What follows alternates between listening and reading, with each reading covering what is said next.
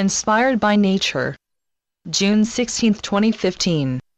The earthly, natural world that is all around you in the forests, parks, and even in your own backyard wields an intrinsic, elemental attraction that is recognized by your inner self. Your very own body is just as included as being part of the natural world as the natural flora and fauna that grows near or far from you, as all requires a balance of sun, water, air and nourishment that comes from the earth. The music that fills the air, birds chirping, leaves blowing in the breeze, the gentle rolling of water from a nearby stream, or even the sound of rain as it drops on your windowsill or rooftop, spreads a feeling of peaceful grace upon your often complex life. Of course, there is the sound of busyness with the rush of people and automobiles, but when you take all that away, what you have is the beautiful sound of life, naturally moving and living that is a reminder of your own natural, ever-changing beauty. It is understood not everyone has a mountain or lake as a background to look out from, but there are parks, trails, and other natural delights that many communities have kept, developed, and held to continue so you may find inspiration from nature. Nature has always had a way to uplift you. When you observe the simplicity of nature, you come to realize just how boundless it really is, how free each living creature and plant is, to be what it is meant to be, to not compete, or to know how it feels to be put down, judged, or ridiculed by peers. Everything that grows and thrives does not rush. It does not need encouragement from others to reach for the sun or sway in the breeze, it just does as it is meant to do. Nature has so much to teach you in regards to the appreciation of time. You can watch the tiniest of creatures, or plants, animals or even the stars, and still be in awe how everything is open, balanced, and working cohesively together. Next time when you are near a tree, don't be shy. Stand next to it, you can hug it if you like. It does have energy to share with you that will help to uplift moods and spirits if you are feeling down and energyless. But when you stand next to a tall tree, it stands next to you without judgment. It accepts you as you are, and you accept it as it is.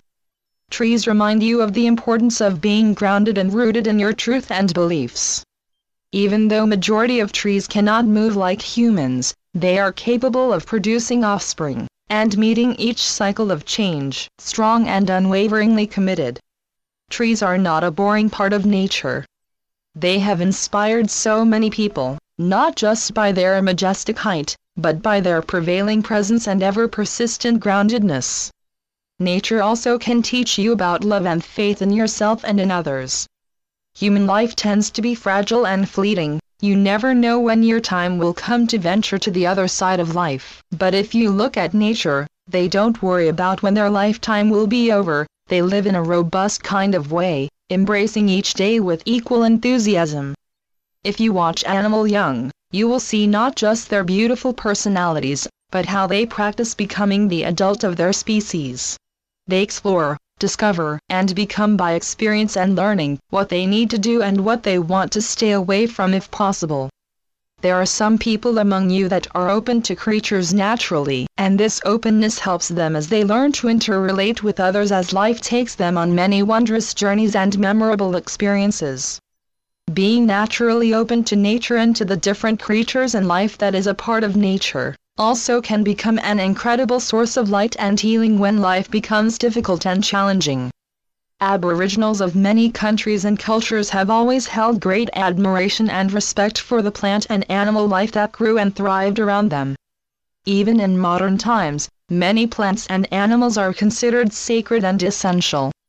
When you are under a canopy of trees in a forest or deep in a park setting, think of that canopy as being a temple that already comes with a harmoniously grand silence that beckons you to listen, so the quietude of sounds can lift you higher into deeper, more profound stillness of the divine that is eternal.